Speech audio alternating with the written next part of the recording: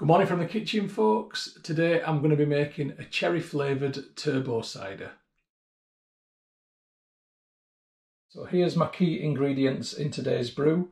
I've got 3 litres of apple juice from concentrate, a jar of honey, a bit of extra sugar, spring water because the tap water in Leeds is a bit chlorine-y, and I've got these MyProtein cherry Flavdrops, which is where the cherry flavour is going to come from. These contain no calories and no fat, and they're quite safe to use in your brews. So before I begin, I'm just going to put a little glass of water into the microwave. It's spring water, and I just want to bring this up to body temperature. I'm doing that because I want to activate the yeast before I begin the brew process. I'm going to use Lalvin champagne sparkling wine and cider yeast mixed with a little bit of this bubblegum yeast, which is from WHC Labs. So my water's warmed up. I'm going to add the bubblegum yeast, and then I'm going to add a sprinkling of the Lalvin yeast. This is probably about 2/3 of a teaspoon. The next step in this recipe is to add some spring water into a saucepan and basically fill it up about 2/3, and it's heat on. As the water is warming up, I'm going to start to add the honey, and I'm going to add the entire jar.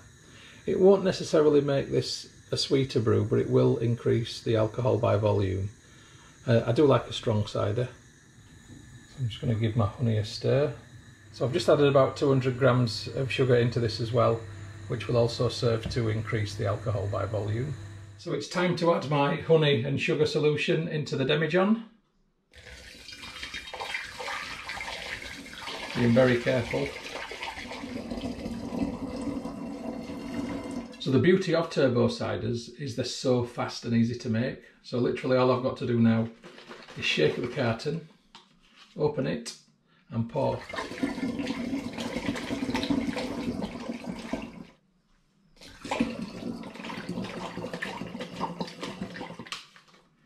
And 3. Now I've purposefully overfilled the demijohn because I'm going to have to take some of this out to get the original gravity. So just give it a good mix around.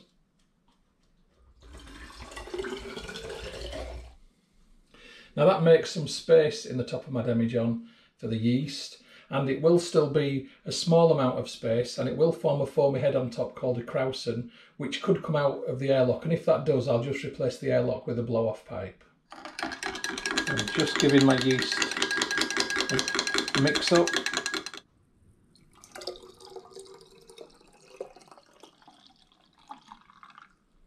So I have overfilled that slightly, so I'm going to tip a little bit out. So I've just made a little bit of space. It will either foam up or it won't, and if it doesn't, great, and if it does, like I say, I can use a blow-off pipe. So I put the bung and the airlock in place, and I'm now just waiting for fermentation to happen, CO2 to rise and the popping to start. I almost forgot, I need to add the cherry essence. So this is simply 3 pipettes of cherry essence into the demijohn.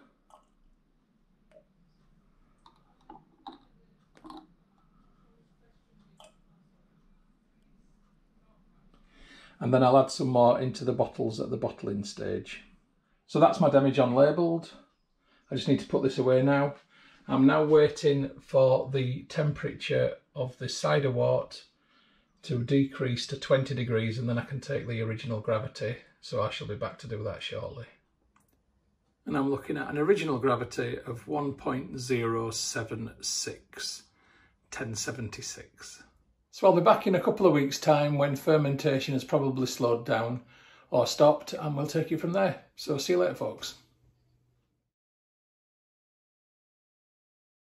Hey folks from the kitchen, it's apple and cherry turbo cider clearing day. So this has been in the demijohn for a month. There's a very minor amount of airlock activity now, a few bubbles appearing since I've just moved it up here onto the windowsill, but this has largely started to clear at the top. There's a bit of sediment at the bottom, so it's now time to get this cleared properly so I can bottle it. So it's bung out, siphoning tube in, And I'm holding the siphoning tube in place with that clip, and you can see it's just above the sediment line in the bottom. So now that fun bit.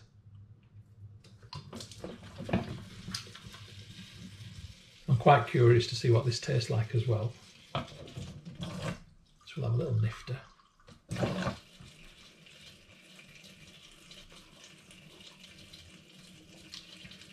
Oh, nice, the cherry comes through. Really good. Medium dry, quite strong, but the cherry definitely comes through, so I've got high hopes for this one. So as I'm siphoning into this plastic water bottle, I'm going to add finings A. I need to add about a teaspoon. This is ClearIt wine finings from Youngs, and it's a two-step process. A goes in first, and then an hour later, B goes in.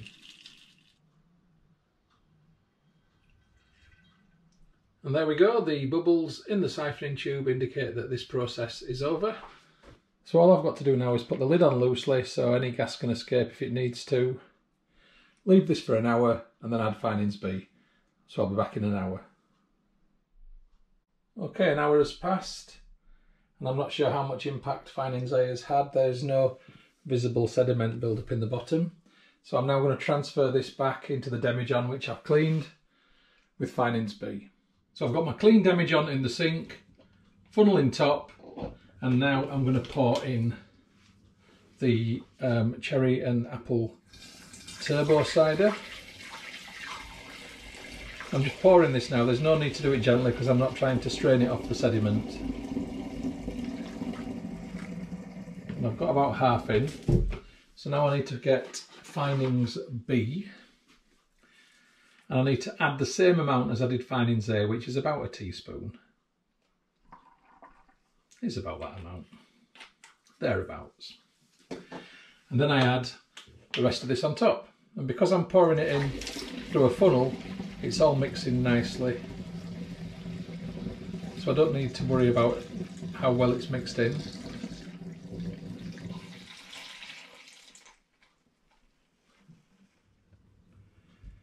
So bung back in, demijohn rinsed, and that's that. So I'm going to come back to this in about a week's time and see how the finings have kicked in, and hopefully I'll have a clear cider. So I'll see you then, folks. Hey folks, it's apple and cherry turbo cider bottling day, and here it is. Look how beautifully it's cleared.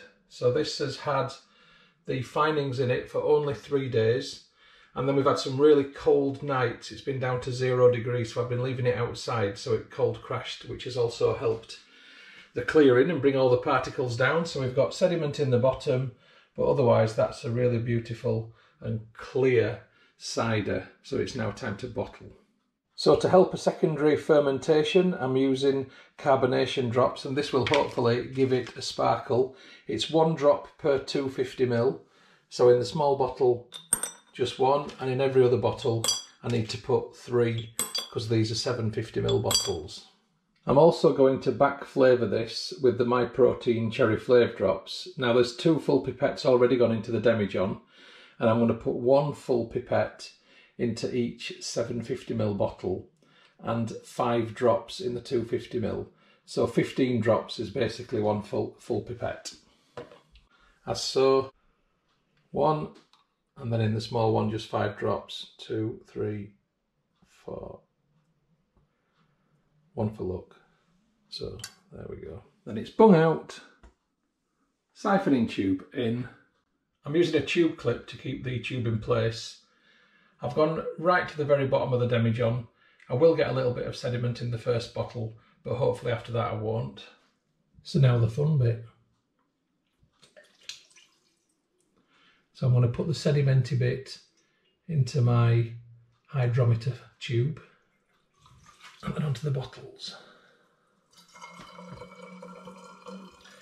It always makes me want to go.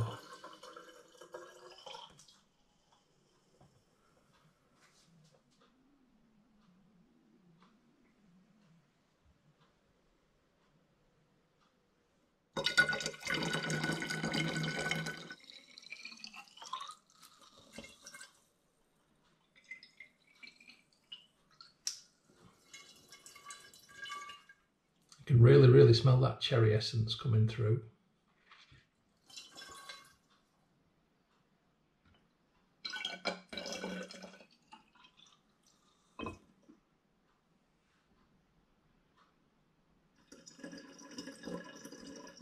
And there we go, the bubbles in the pipe indicate that that siphoning process is over. And I've successfully filled 5 750ml bottles, 1 250ml bottle, and some in the hydrometer tube. And that is the mostly sedimenty bit in there, so that means that these should hopefully be nice and clear. So it's time to take the final gravity. That's always a good sign when it hits the bottom. A little bit of floating now.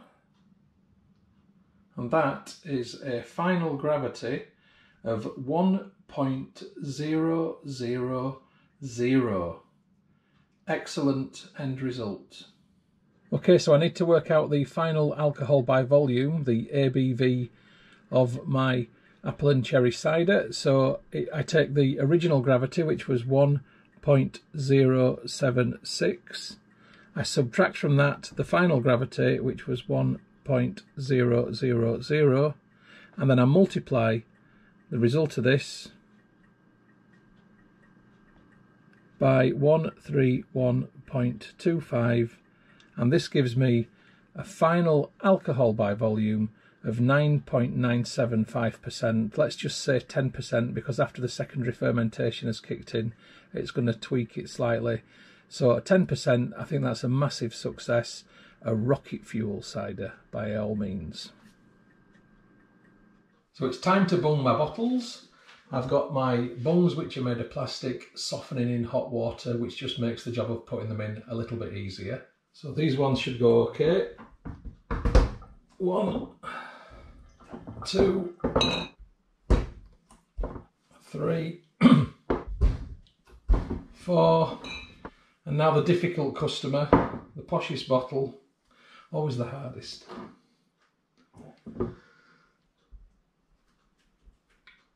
And it doesn't want to go.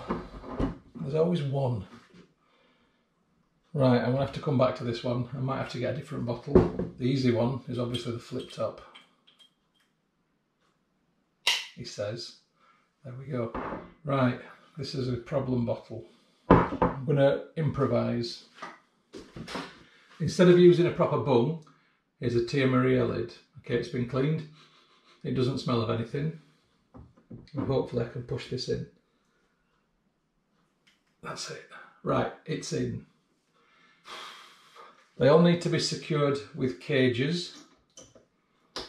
So the cages that I use, like the bottles, are recycled cages. And that will prevent any unfortunate missile accidents, which happens. 1.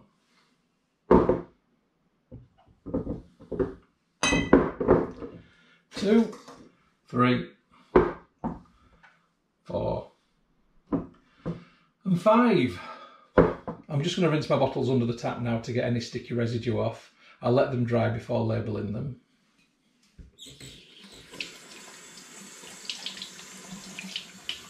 Some really nice bottles as well. Look at this one. Look at the design on it and the shape of the bottle. It's really beautiful. Art. And the flip tops are just fantastically practical.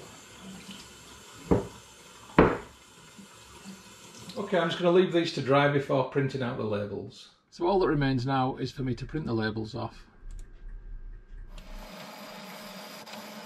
Stick them on. And there we go. I like to take pride on the appearance of the bottles as much as I do what's inside them.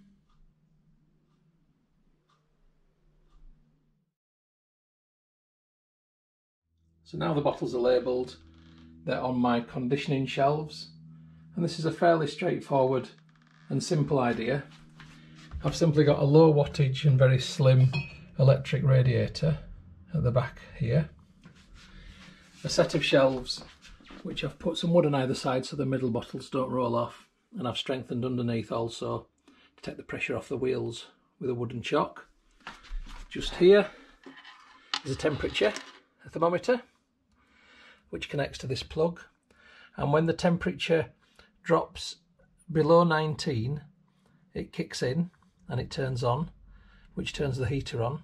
When it gets to 21 it turns off, so it's always between 19 and 21, and that's just enough for these to condition and for them to sparkle. So with the heat that they'll now get and the fermentation drops that are inside them, that's what will give these drinks the sparkle that I want them to have. And you can see the temperature on the top shelf is 21 and the temperature on the bottom shelf is 20. And I rotate these around so they're not always in the same place. So this is where it will be now for the next 2 weeks, and then I'll be sampling it. So I'll see you then. Evening from the kitchen, folks. It's apple and cherry cider opening night. Quite excited about this one. It's been conditioning for 2 weeks. Hopefully it's going to have a bit of fizz, nice flavour, some bubbles. I can see already that the bung has risen slightly from when I bottled it, so that's a good sign. I'm just trying to get this off, the cage off, without the bung flying out, just in case it's overly gassy. Let's see how it comes out. Oh yeah, definite pop there. Smells very good. Let's have a look.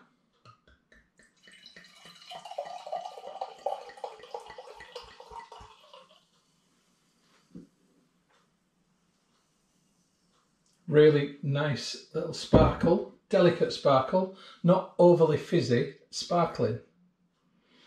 Smells fantastic. It really does smell like cherry. The Flavdrops are brilliant.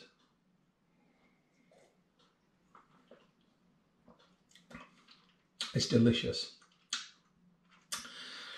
I'd call it a medium sweet. The sweetness is from the MyProtein Flavdrops. Without them, it wouldn't have been a medium sweet. It would have probably been a medium dry. It's really very, very good, very flavoursome. Perfect for a summer evening. Yeah, really, really nice. Glad I made this one. I'll definitely make it again, and I recommend it. Cheers, folks. The film that you've just watched is a Moss Home and Garden production. You can find more by going to www.mosshomeandgarden.co.uk. I'd just like to say thank you very much for supporting my YouTube channel and for watching my films. It really is very much appreciated. If you haven't already done so, please subscribe to my YouTube channel in order to receive future updates about the home and garden films which I upload. You can find my YouTube channel by going to www.mosshomeandgarden.co.uk. Please click on the red subscribe button. When you've done that, a little bell will appear. If you press that also, then you'll get future updates about the films which I upload.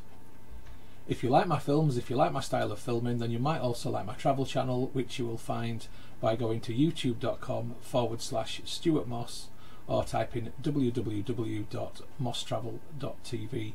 Again, if you could subscribe to that channel, it would be hugely appreciated. If you'd like to get Moss Home and Garden updates on Facebook, then please open Facebook and do a search for Moss Home and Garden, and you will find the page. If you like the page, then you will get future updates on there.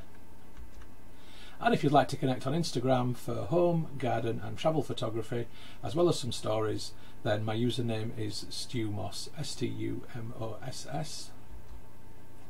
If you'd like to connect on Twitter, then my username is @StuartMoss. And if you'd like to contact me about film usage or any other issue, please just email me on stewmosshomegarden@gmail.com.